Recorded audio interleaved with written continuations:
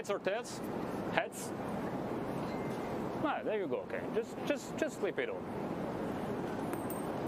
And heads. You go. Receive. This side. A picture, please.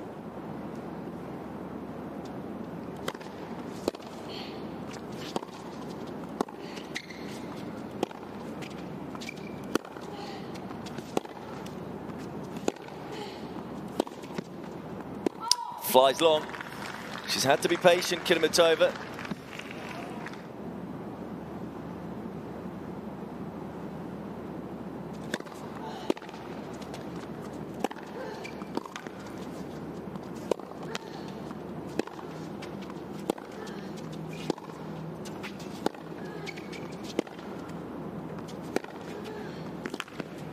That's a ripper of a backhand, and it's too hot to handle for Day.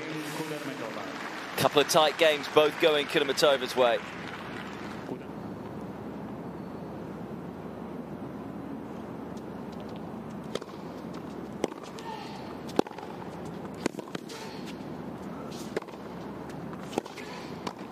No, missed it. And Kudermetova secures the opening set. Encouragement from her husband and coach. Overall, a very tidy set of tennis from the 8th seed.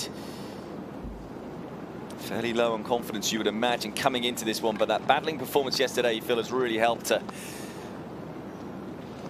Just a little more polished than her opponent in that opening set. Takes it in 41 minutes, 6-3.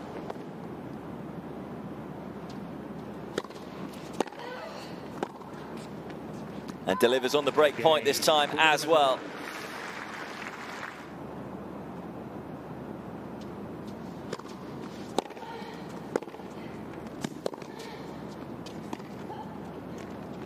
It's nicely done.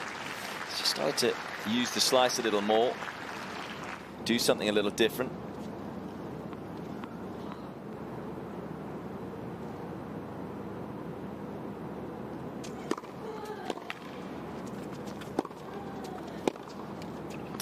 For the first time since June, Veronika Kudermetova secures back-to-back wins on the Hologic WTA Tour. Comprehensive performance. She gets the better of Kayla Day in straight sets. I think Day just saying she's a little bit sick there. I think that's the reason she didn't want to shake hands. So maybe not feeling fully well, the American. Smart thinking to not shake hands with either the chair umpire or her opponent.